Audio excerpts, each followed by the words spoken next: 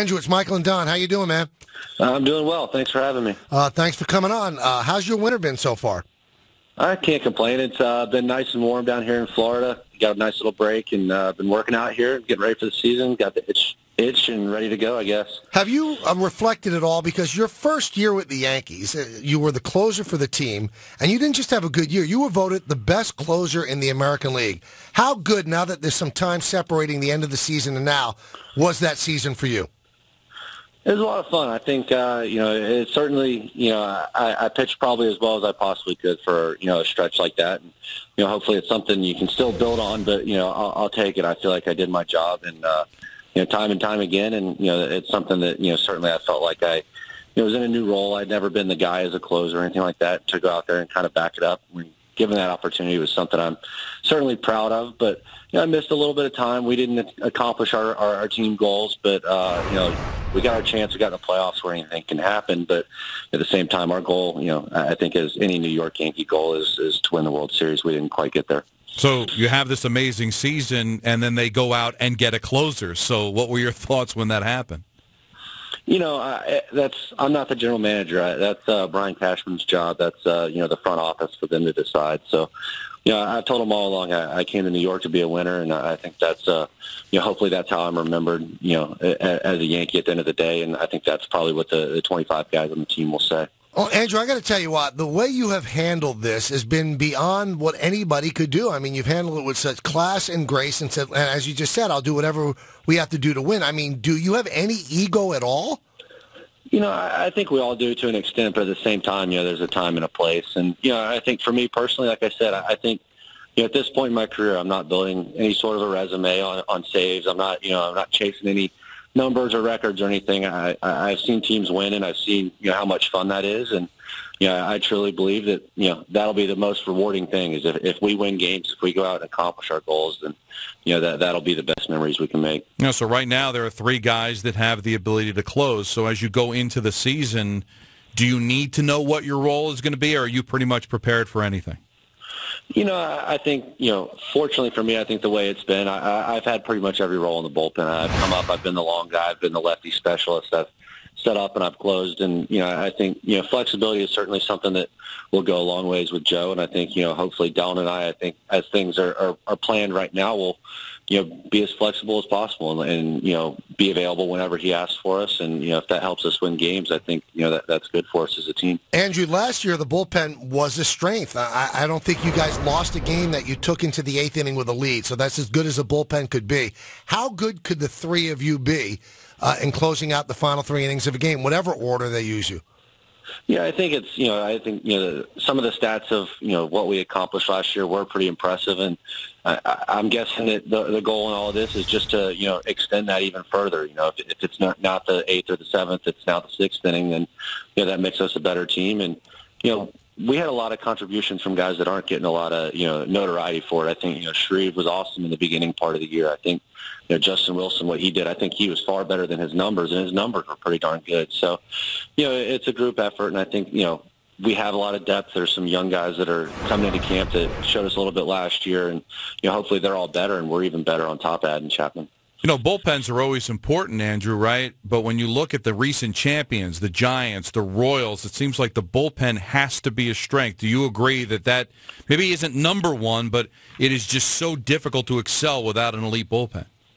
Yeah, I think I don't know if I'd call it a fad, but it's certainly popular right now. And I think, everybody tends to forget, when I was on that, I was injured the second half, but the Red Sox team that won in 13, how good Koji and Tozawa and Breslow were, and what they did, and especially those playoff games where you get the days off and you can throw multiple innings and that kind of stuff, and how important that is. And then I went to Baltimore and I got to pitch kind of in front of O'Day and Britton, and how valuable those guys were to that team, and the depth that those bullpens have, that the teams that accomplish their goals.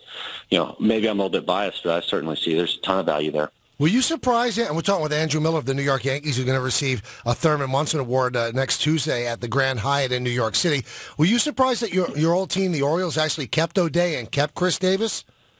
I think not really. I think those guys were so entrenched in the clubhouse culture, and I think they're fan favorites. They're probably ownership favorites. I know that Buck is high on them, and I think that there's a little extra value there that even though, maybe the Orioles don't tend to play and, those kind of figures money-wise that, they felt like it was worthwhile spending there. And, I think Darren O'Day is pretty impressive. You don't hear of many relievers, especially guys that aren't closing, being, kind of in leadership roles, and he certainly has filled that for them. And, I don't blame them for giving him that kind of money. If anything, he deserves more. He's pretty awesome. All right, Andrew, I'm going to stir something up right now. I'm going to ask you a question, see what you think. You started your careers as a starter. And, the Yankees have a lot of question marks in their starting rotation. It could end up being great. It could end up being a weakness. Would you ever consider starting again? I think that's so far away. I think I pretty much established myself as not a very good starter.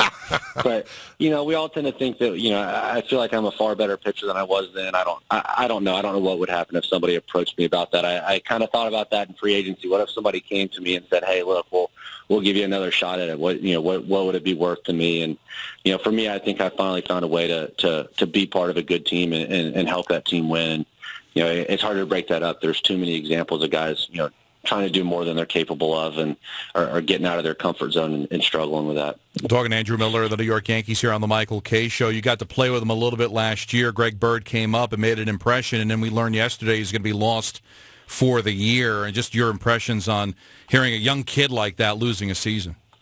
It stinks. It really does. I've been working out with him down here in Tampa. He and I have been probably the main guys working out with our strength coach here the last month or so before guys started showing up. And I had no idea. I couldn't believe it. And, I heard the news the way everybody else did. And, it stinks. He came up and did such a great job and, was so, embraced by the team. I think, a lot of times young guys, kind of are timid coming in and whatnot. He came in, he fit right in and certainly helped us win games. And, hopefully it's one of these deals that it's better for him in the long run, but it's going to hurt us this year. We mentioned how really classy you have handled this closing situation. Another thing that you've handled very well, Andrew, is that, there were trade rumors, and the Yankees haven't traded you, but, nobody is untouchable. Do you pick up the phone with trepidation each day, hoping that you're not traded? No, you know what? It's out of my control. I don't have any sort of no-trade clause. I've been traded, I don't know, maybe 4 or 5 times now. I think 4 times I've been traded. So it is what it is. I certainly, my intention is to stay with the Yankees. That's, that was part of the free agent process for me was, trying to find a place that I knew I could settle in and get used to and, kind of familiarize myself with. But at the same time, it's completely out of my control. I think, everything I've heard from the Yankees, and they seem to back it up, is that it would have to be something pretty extreme for them to move me. And, I don't blame them. I think that, if they feel they can make the team, better, that's their prerogative. And, nothing I can do about it to stop it. You a big football fan? You got a pick for Sunday? You know what? Of the 2 teams playing, not really. I don't really have a whole lot of – I'll certainly watch. I am a big football fan, but I don't really have a pick. I think it's going to be a good game. I think all the talk is about the quarterbacks, but it's 2 pretty good defenses. And, it should be fun to watch. But I certainly don't have a rooting interest, but, just hoping for a good game.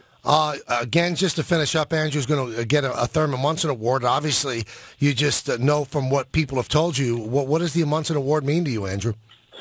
I think anytime you can get recognized, for something you've done in New York or, with the Yankees or anything like that is, quite an accomplishment. So obviously I'm honored. I'm looking forward to it. I've heard great things about the dinner. I've started to do a little bit of research. I know who Thurman Munson is, and I certainly have heard a little bit about him, but, he's a little bit, before my generation, but, going through his book and checking things out online, sounds like a pretty special guy and, obviously an unfortunate tragedy, but, it's just pretty mind-blowing to realize that, being recognized for stuff like this around New York and, just looking forward to getting up there and enjoying a nice dinner. Andrew, I will tell you one thing. One of the great parts of the dinner is getting to meet Thurman's widow, Diana Munson. She's the best, and you will be like her best friend by the end of the night. She's that great of a lady. So I can't wait. Yeah, enjoy the night, and thank you so much for the way you've handled this and coming on with us, and I will see you in a couple of weeks in Tampa. Yeah, look forward to it.